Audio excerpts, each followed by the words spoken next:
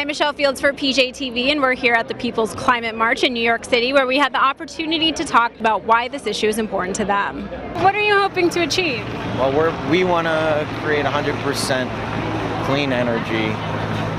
We need to make a transition in this country. We need to show leadership, and that's what we're here to represent. We're going this way. What do you say to critics who say you go on yachts, you're traveling, and then here you are trying to get climate change? Got to get the climate march moving. Sorry.